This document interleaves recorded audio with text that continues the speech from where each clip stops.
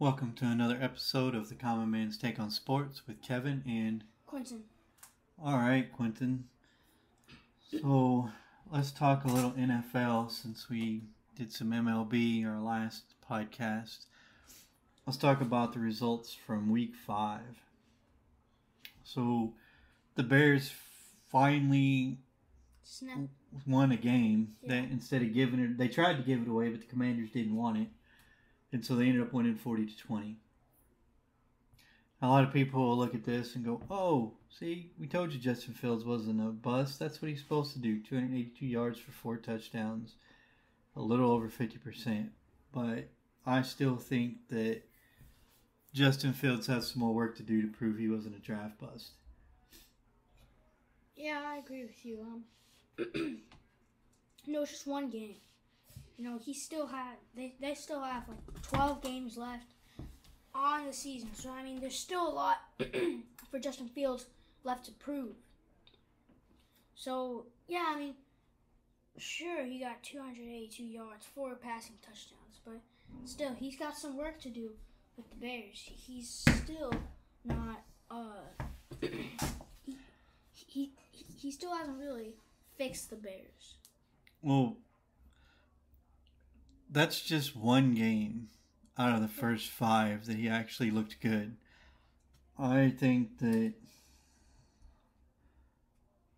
as they play tougher opponents, he's like the Vikings, I think he'll come back down to earth. I think that was we'll see. We'll see. But I just don't think that's who he is. I think the Commanders just aren't that good either. Somebody had to win that game. The Bears ended up winning it. The Steelers-Ravens game. The Ravens gave that game away with 8 drops. Their receivers had 8 drops. And if you go back and look at the replay, like that was on the receivers. There was one pass that was kind of on Lamar, but I didn't really, the play design I don't think was good either for the end zone toss. It should have been a back shoulder throw, and it wasn't. He just lobbed it up for Odell to get, but the problem was the DB was in front of Odell, so I don't think that they called the right play on that one, because the play was it was on like the 10-yard line, I think, and so it was supposed to be a short, quick out pass. And so the type of pass it was supposed to be was based off what the defense was doing, if they were coming at him or, dropping into coverage. And it just, the play design itself was bad, but the Ravens played a sloppy game. 8 passes dropped. That's, the receivers were not helping Lamar Jackson in that game at all. Yeah, I agree. I watched the replay of that game, and it was just terrible. Barely any of his receivers could really help him out. Barely any were helping Lamar out. I know that Odell Beckham left early, but good grief, man. Rashad Bateman dropped passes. Angelor dropped passes. Everybody was dropping passes. And so some of the passes they were dropping were like right on their numbers. They should have been catching them. Like a NFL receiver should have been. They were wide open. Should have been catching them. About 3 of them should have been touchdowns. And so, anytime your receivers drop 8 passes, you're going to win a game. And so the Steelers grinded it out, got lucky on the last play in the 4th quarter, scored a touchdown, won the game. But the Ravens really gave that game away. The Steelers didn't win it. I don't think the Steelers are that good. How they are 3-2, I don't know. I think that that's going to catch up to them. I think the Steelers are going to have a losing season. We'll see. They're actually leading that division now, which... Yeah, I don't know how the Steelers got 3-2. I don't know how they're in first place in the AFC North. I don't know how, but they were lucky. They were just lucky that they were able to beat the Ravens. I agree. Yeah, I don't. They played horrible. They played sloppy. That's probably the defense played well. They obviously held the Steelers for most of the game.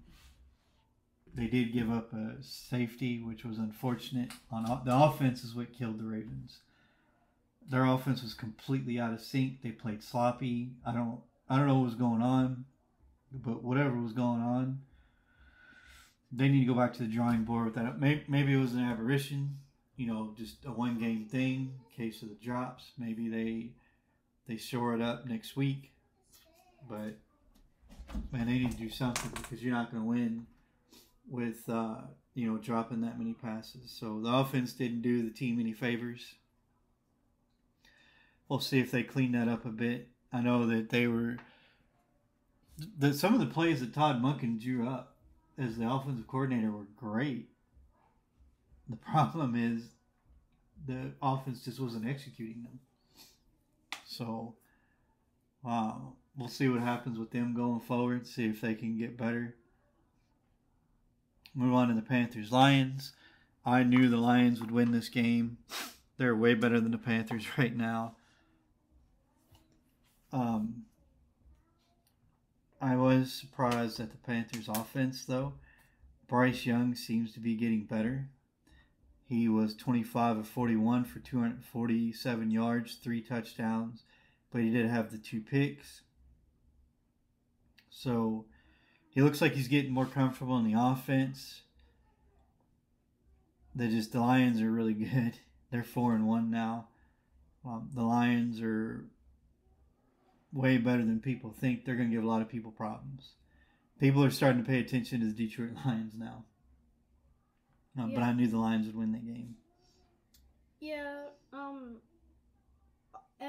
knew the Lions were going to win that game, but yeah, it does seem that Bryce Young is getting better every single game, because against the Lions defense, he is pretty good, 3 touchdowns, but 2 picks. I mean, that's all right. He didn't have a fumble this game, so that's good. Yeah, that's good. Miles Sanders did, and so did Chenault, but Panthers, I don't care what the coach said, the Panthers are still rebuilding. Matt Rule screwed them up. They're rebuilding, and they'll continue to rebuild. They got a long way to go. Frank Reich has a huge task in front of him to repair what Matt Rule destroyed in his tenure as the Panthers head coach / GM. So Lions, however, are on the other end of that spectrum, and they're killing it. David Montgomery had 19 carries for 109 yards. They had 3 rushing touchdowns, 3 passing touchdowns. Jared Goff threw for 236 yards. Defense was outstanding like they have been all year.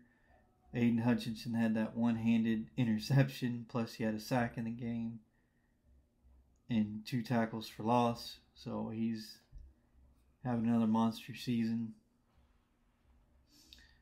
Game that surprised me, though, Jaguars and Bills. The Jaguars jumped on the Bills early on the offensive side of the ball, and that Jaguars defense was all over Josh Allen. And so that surprised me. So the end score of that game, 25-20, was not indicative of how that game went. The Jaguars went up 11-0 in the first quarter. They didn't score in the second because the Bills' defense tightened up, but the Bills only scored 7 points. Neither team scored in the third, and then the Jaguars scored 14 in the fourth, and the Bills scored 13. So that was one touchdown and 2 field goals, and the Jaguars got 2 touchdowns in the fourth. That score is not indicative of the way that game went. The Jaguars looked good. Trevor Lawrence threw for 315 yards, and Travis Etienne ran for another 136 and 2 touchdowns, and Lawrence had 1 passing touchdown. The Jaguars are better than people think. They had a few hiccups, but I think the Jaguars are going to win their division. I just don't see anybody who's going to catch them. I mean, the Colts maybe, but I don't know. I just feel like the Jaguars are better than the Colts. Yeah, I agree with you. You know, I do have a feeling like that the Jaguars will win their division again. I feel like it's gonna be a tough race between them and the Colts, but I think that there's been too many injury problems with Anthony Richardson, their starting QB, and I think that's gonna really affect this AFC South battle. But yeah, I gotta go with the Jaguars here. You got Colts Titans. The Colts beat the Titans pretty soundly. Anthony Richardson played, but Gardner Minshew played for the majority of the game. Again, like you were talking about, the injury thing just keeps killing Anthony Richardson. I did say where Jonathan Taylor re-signed for a very hefty extension. So they finally came to terms. The Colts finally realized that they ain't doing nothing without Jonathan Taylor. So they officially re-signed him, and he'll be playing going forward. The Colts managed to stifle Derrick Henry with their defense, which is a plus for them. So the Colts aren't bad. I just feel like the Jaguars are just a little bit better because of quarterback play. Yeah, you know, the Colts have a great backup QB, really, but I mean, I just think that the Jaguars just slightly better because they don't have much problems with Trevor Lawrence and him getting injured. They don't have he rarely gets injured. Yep. Saints beat the Patriots. The Saints are kind of up and down. They're now 3-2 also. However, I do want to mention that this is the second game in a row, I believe, that the Patriots pulled Mac Jones. I don't know what's going on with New England, but they are not looking good, and their offense is not set up for Mac Jones to succeed. Their offensive line is not very good. Jones is having to make a lot of decisions on the run or quick decisions because the defensive line is right in his face as soon as the ball is hiked. I don't know what's going on in New England, but maybe, I don't know. I've seen a couple of articles and I was watching ESPN and the Rich Eisen show the other day, and they were talking about maybe it's time for New England to pull Bill Belichick's GM duties and hire an actual GM to do scouting and draft players or trade for good players. I don't know. Honestly, I thought that maybe a change of scenery for Ezekiel Elliott might be good for him, but he hasn't done nothing. He hasn't done anything in New England either. No. So I don't honestly know. New England is bad. They have a couple of bright spots on defense. Obviously, Matthew Judon is hurt right now, but you have Josh Uche, who's a situational pass rusher who does really good when he comes in. You got some other guys on that defense that are good, but the offense is just horrible. And, you know, the defense can't stay on the field the whole game. They get tired. And so that's what's happening right now because the offense can't move the ball.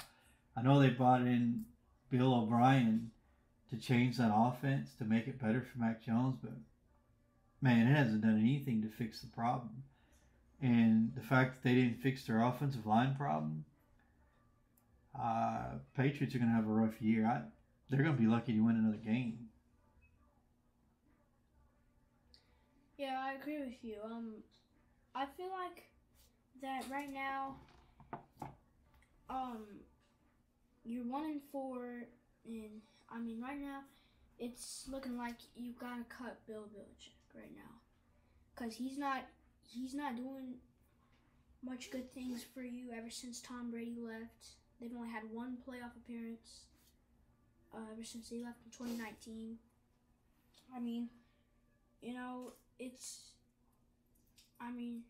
just crazy things going on down in New England. I don't know if you cut him as a coach because he did win you 6 championships, if I remember right. Yeah. There is something to be said of the way they're performing without Tom Brady. I agree with that. That just shows that Tom Brady was able to make Bill Belichick look good. Was able.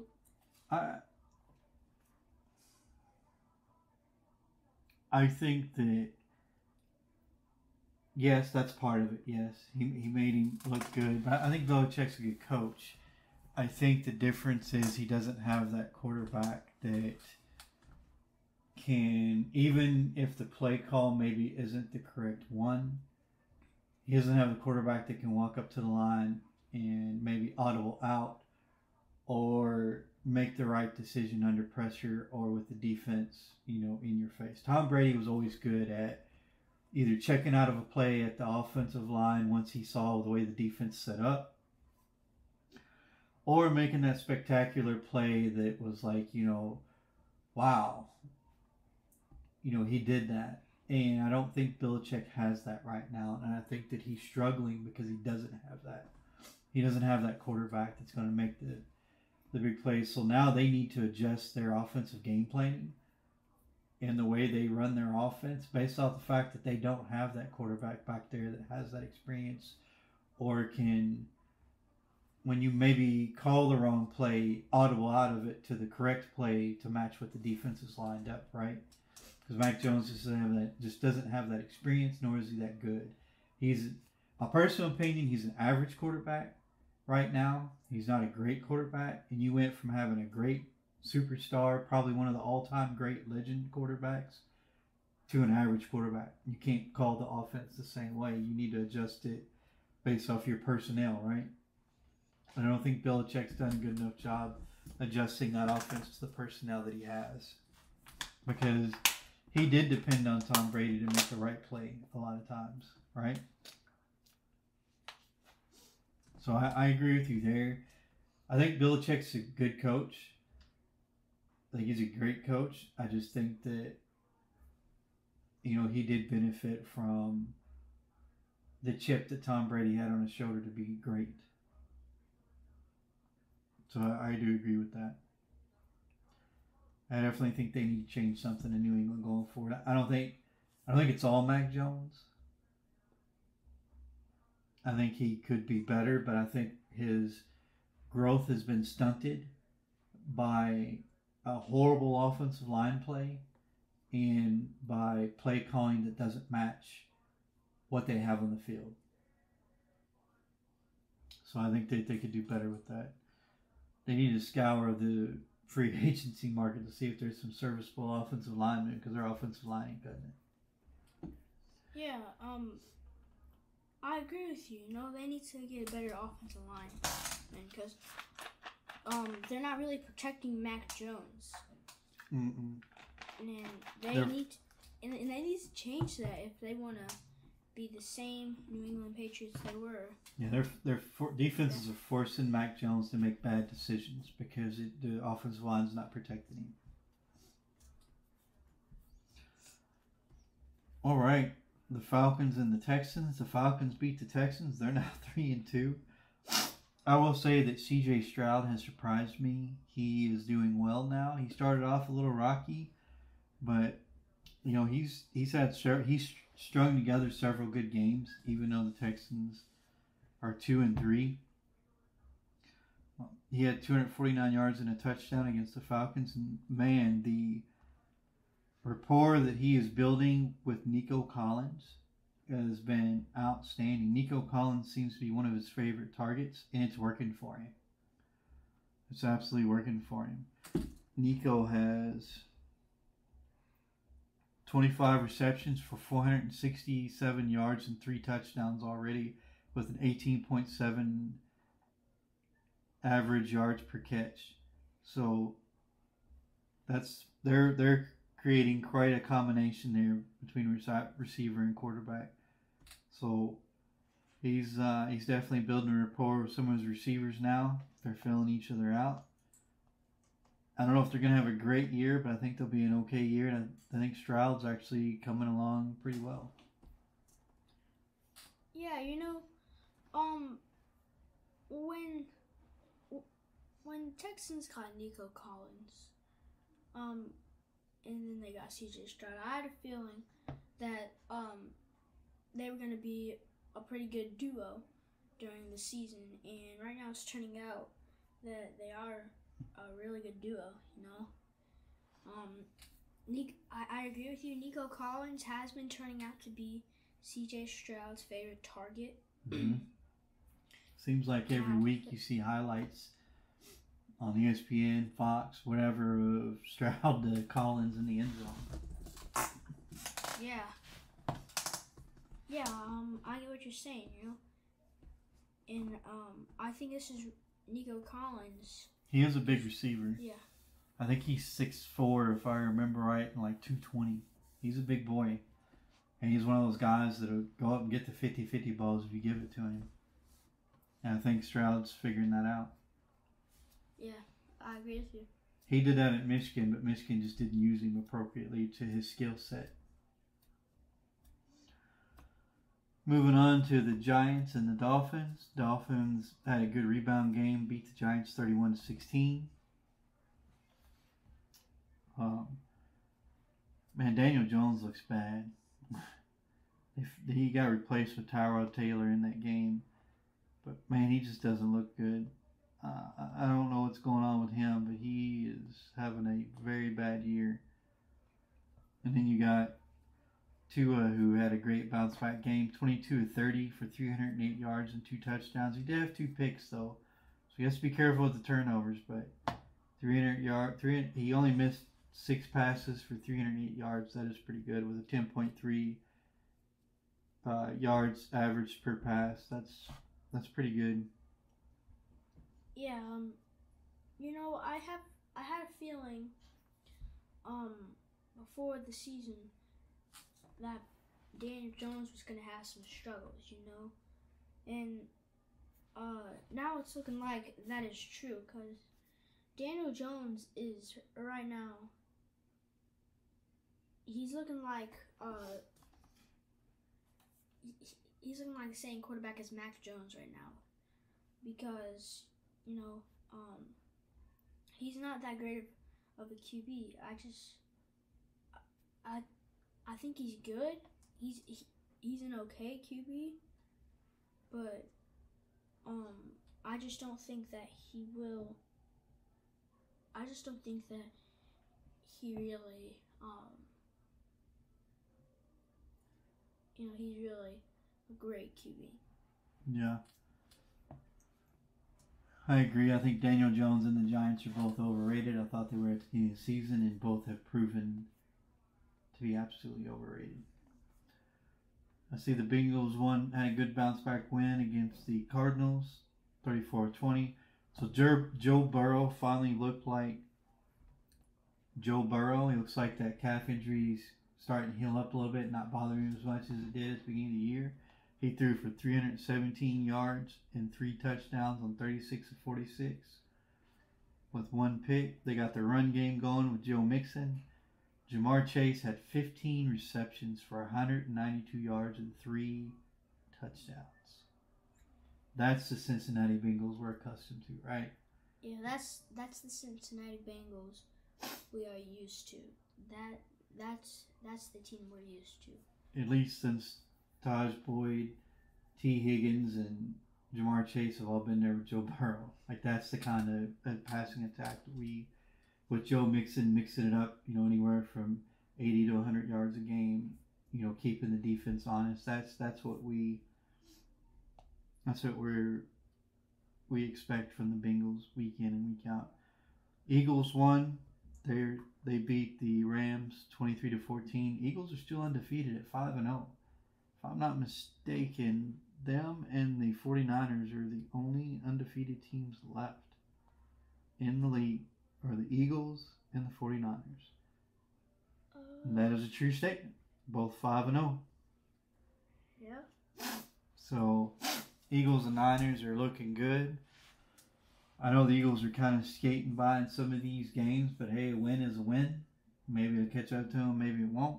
But Eagles were, hey, they're 5-0. Can't argue with that. The Jets beat the Broncos 31-21. I mean, honestly, that's funny because you know who the Jets offensive coordinator is, right? Yeah. Yeah. The very person that Sean Payton said ran a horrible team last year, Nathaniel Hackett. Yeah, you know that Nathaniel Hackett was on that other sideline just smiling, grinning ear to ear as the Jets were putting it on the Broncos. He had to be. I mean, they scored 10 unanswered points in the third and another 13-8 in the fourth. You know Nathaniel Hackett had to be over there smiling, just staring at Sean Payton across the field for those comments Sean Payton had earlier. The Broncos may have a worse season this year than they did last under Sean Payton. I don't know what he's going to do, but he better figure something out, or his tenure in Denver will be a short one.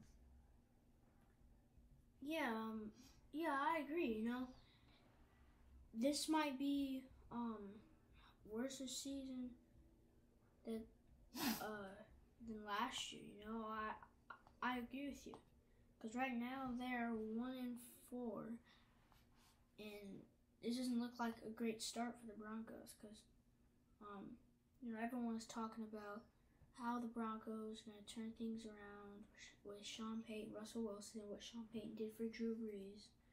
You know, it's not looking like that. Russell Wilson and Drew Brees are two different people. You can't run the same type of offense for Russell Wilson that you ran for Drew Brees. Drew Brees was a true pocket passer that was not going to run on you. That's not Russell Wilson. He's not a true pocket passer. He's an okay pocket passer, but he's not Drew Brees. He's not going to pass for 5,000 yards in a game. Like, he's past that point in his career. But he was never that type of player anyway. Not like Drew Brees was. Like, you can't run the same offense. You got to run a different type of offense for Russell Wilson. Yeah, I mean, Russell Wilson, Drew Brees are completely, like you said, completely different football players. And I agree with you. You can't just run the same plays you did when you had Drew Brees with Russell Wilson. You got to run different plays. That's not what you're supposed to do. Russell Wilson is the type of player that's more dangerous out of the pocket than he is in. So you need to run your offense like that for him. I know he's getting older, but that's who he is. You got the Chiefs and the Vikings. Chiefs skated away with a victory over the Vikings. It's a pretty close game. It's 13-13 at the half. And then the Chiefs scored 14 unanswered points in the third. And the Vikings got a late touchdown in the fourth. Ended up 27-20. Chiefs are skating by some of these games, but again, they're winning, and that's all that matters. A win is a win. Then you have my game. So I got a guy that I work with who said the 49ers and Brock Purdy were going to come back to earth. And so I looked at him. He's a Cowboys fan, just so everybody knows. So I looked at him and I was like, dude, you have no idea what you're talking about. I was like, Dak Prescott is the one who's going to come back down to earth. Because Brock Purdy isn't a superstar. He's maybe on the verge of average to star. But what makes Brock Purdy good is he protects the football and he doesn't turn it over. He makes good decisions with it.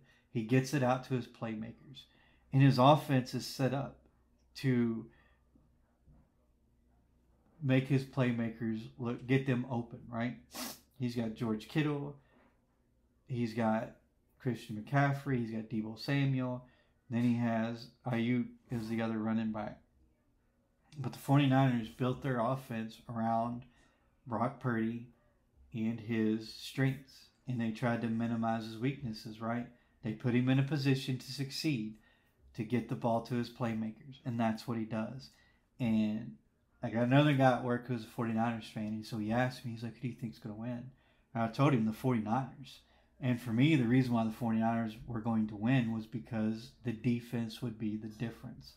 The 49ers defense is better than the Cowboys. It's clearly better than the Cowboys. And what happened on Sunday night? The 49ers deconstructed and embarrassed the Dallas Cowboys 42-10. I knew that was coming because the 49ers are better than the Cowboys. And in my personal opinion, nothing's going to change. Micah Parsons can say what he wants. He's dumb and doesn't always say the right things. Of course, he did go to Penn State, so that explains a lot of that. But my thing is that the 49ers are a complete team. Running, throwing, and defense. They are complete. That defense they have is devastating. Yeah, that's, this is why the 49ers are pretty much always the NFC favorites, because their defense is always good, their offense is always great, and what they did to the Cowboys was just completely humiliated them. 42-10. I did see that the 49ers were going to win. I saw that coming, but I didn't see a huge blowout coming.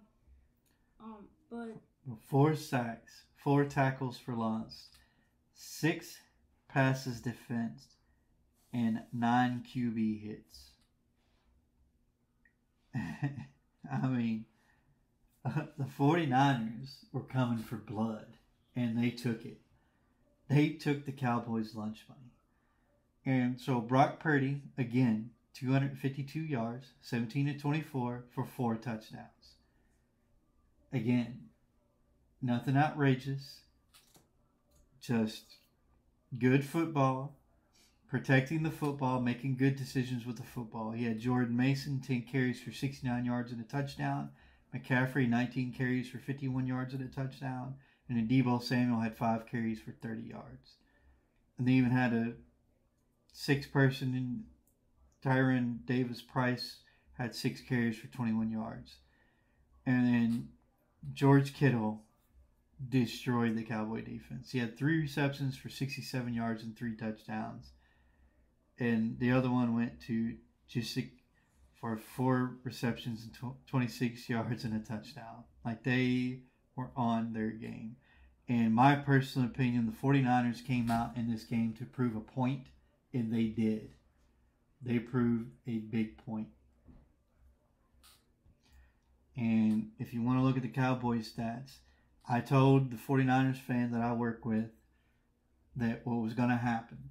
They were going to pressure Dak, and if you pressure Dak and get after him, you force him into turnovers. And what did they do? They got after Dak Prescott, and Dak Prescott threw 3 interceptions. That's what happens when you get after Dak, because he doesn't protect the football. And he forces it. And he forced it 3 times down the field, and 3 times it got picked off. And he only threw for 153 yards and a touchdown. That is the difference. And so that is my difference. And so the other thing was the 49ers offensive line made Micah Parsons disappear. What does that mean? That means that he had no effect on the game because he couldn't even get to the quarterback. He couldn't do anything on the defensive side of the ball because they held him up. and they kept him occupied. And that was it. They neutralized Micah Parsons. And by neutralizing Micah Parsons, they neutralized the Cowboys defense. And they rolled up the points. Anything you got to say on that one? Yeah, no, I agree with you.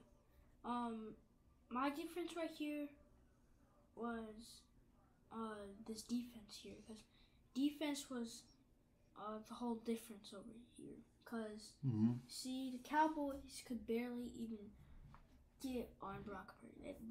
They could barely even stop the 49ers from getting any negative yards, because that offensive line just was great against that Cowboys defense. Like you said, it made Micah Parsons disappear. That that is true. He barely got anything. He did nothing. He disappeared in that game. And it was because of that stellar offensive line play. They accounted for him on every play. He couldn't do anything. Yeah, I mean, he couldn't do anything. Nothing. All right, so the last game, Monday night, Green Bay and Las Vegas. I think the honeymoon with Jordan Love and the Packers is over. They're now 2-3. And the Raiders turned him over, I want to say, 3 times on Monday night. Yeah. Yep, 3 interceptions with no touchdowns. So Jordan Love's kind of struggling a little bit. The Packers got some things to figure out.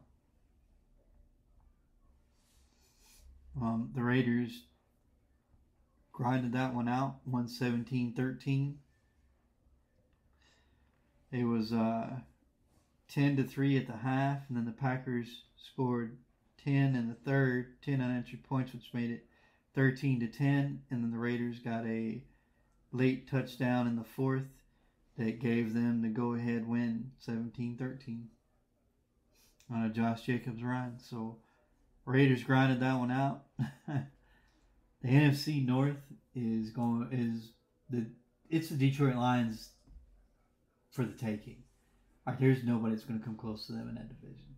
Yeah, the Lions are going to dominate that division and win it. Yeah, the Detroit Lions are 4-1 right now. You got the Vikings 1-4. You got the Bears 1-4. Now you got the Packers 2-3. Yeah, there's no way NFC North is going to the Detroit Lions. There's no way that any other NFC North team will clinch that division. It's the Lions all the way. There's no way. No other way. Yep, I agree.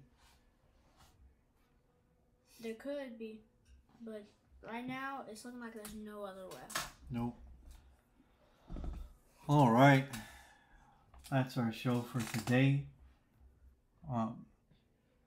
We thank you guys for listening. We appreciate everybody who downloads our podcast every week and listens to it. We hope you continue. Don't forget to leave us comments if there's anything you want us to talk about. We'll talk about it. If you have friends or family members who don't like listening to podcasts, please send them over to our YouTube channel. They can listen to our shows there too. And then we have a Facebook page. So please continue to listen. Please tell your friends and family about us to spread our podcast. We thank you guys and have a good night.